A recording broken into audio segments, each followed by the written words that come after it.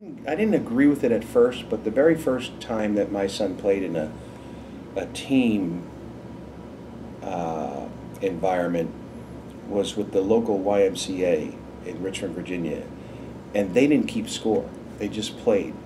So it was the funniest thing because all the parents were waiting in the hallway, and every kid from both teams came out of there saying, "Man, we crushed them today." Well, some of the teams might have lost by 45, but they came out thinking because they made a couple of shots and the coach was real positive that they actually won. And then the team that won felt they won.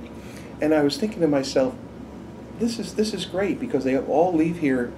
They might have left here had they kept score. The coach been so involved in winning and losing that losing team might have left here and hated the experience, and therefore never stayed with the sport.